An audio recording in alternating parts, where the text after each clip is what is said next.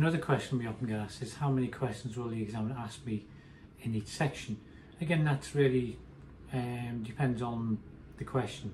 Some questions they'll ask you between 5 and 6, maybe approximately questions, but again it depends. So for example, when they ask you about your daily vehicle checks, what checks you would do before using the vehicle, they would just allow you to carry on, and if you cover all the aspects and all the points that they wanted, they're just going to, in their little folders etc, just click their button that you're covering what they wanted to hear.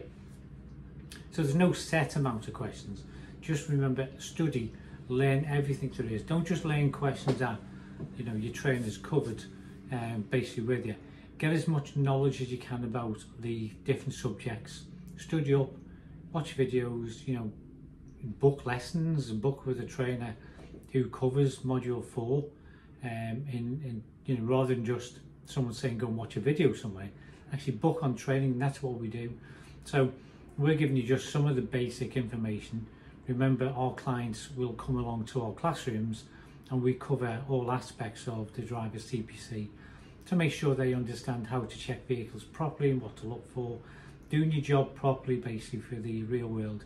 It's not just about learning the answers to certain questions. You need to know and have knowledge on all aspects of driving a truck basically, or driving a bus, minibus, etc. Again, I'm Paul from Learn Our Way. Thank you for your time and hopefully this has been help. Please like us and subscribe. This does help us to decide whether we're going to continue to give more information out, and feel free to email us, learnourway@aol.com. You should find the link as well, okay? And we do HGV training, minibus training at the moment. So if you want to book lessons, etc., or tell your friends all about us, we're based in Midside, Liverpool. We could be expanding at some point, so just bear us in mind, okay? Thank you.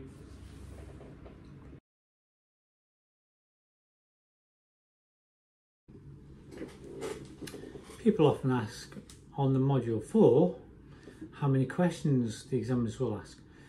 The examiners have a list of questions that they're going to ask, and each question there's a different set amount. They don't really explain how many questions are asked.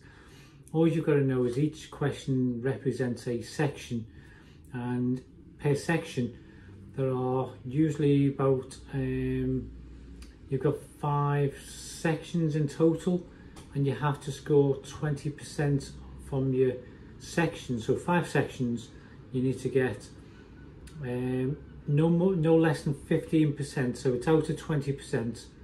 So if you get 20% in each section, you've got 100% on your exam. If you get 15% in each section, you will get 75. That's not a pass, that's a fail. So you need to get a minimum of 15% in each section. If you got 10% in one section and 20 in all the other sections, that's 90%. That's still a fail, because you can't get less than 15% in any of the sections. But remember, that would not get you a pass. So the pass mark in total, you need to get 80% in over all 5 sections. So remember, no less than 15%. So if you get a 10% in any section, you will fail. So you need 80% out of the 100 to pass.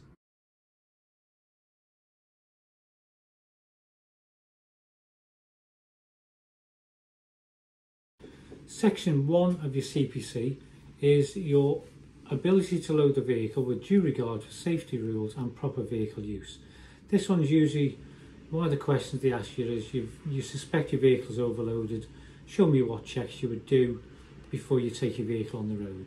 So again, you're covering all the your loading, how heavy, what load is your lorry allowed to carry, or your bus, how many passengers, etc. So you're covering, your first thing you need to know is the constraints of your vehicle, what it's allowed to carry, and then how you check the load, and what you do if you still think it's overloaded.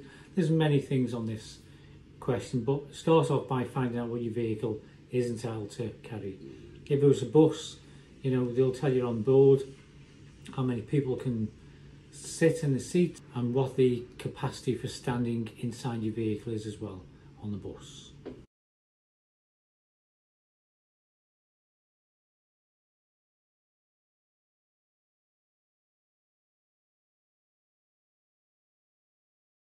Section 2 is about the security of the vehicle and contents.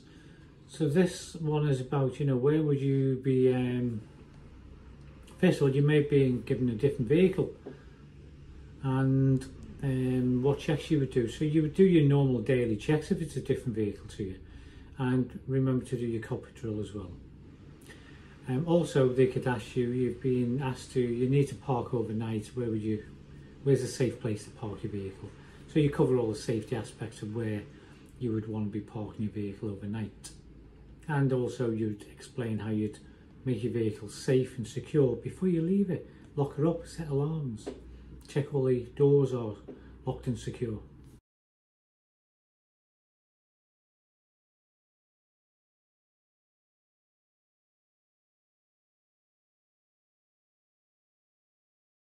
Section 3 is about your ability to prevent criminality and trafficking of illegal immigrants. So this is where you're going to check out your vehicle for any contrabands that may have been stored on your truck while you've left your truck, maybe at a port or something, or a place before you've entered the port, etc. Or you're actually checking for people, on top of your vehicle, underneath your vehicle, hiding somewhere on your vehicle. So you'd be demonstrating that inside the back of your vehicle too.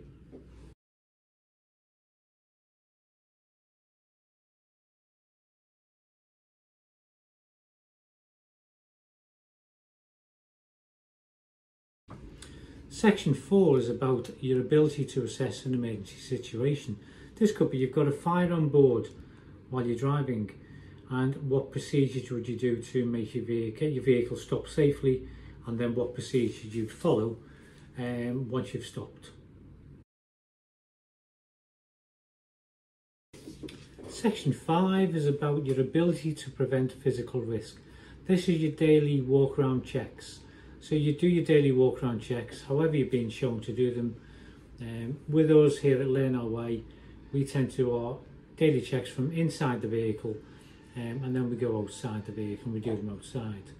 Because we like to make sure the handbrake is applied before we are doing any checks on the outside of the vehicle. So your daily checks, and remember, once you've done your daily checks inside and outside, you can use a sheet for this, which your trainer may have provided you with, hopefully. And also remember to cover the cockpit drill as well. So cockpit drill, after your daily checks are done, cover that too.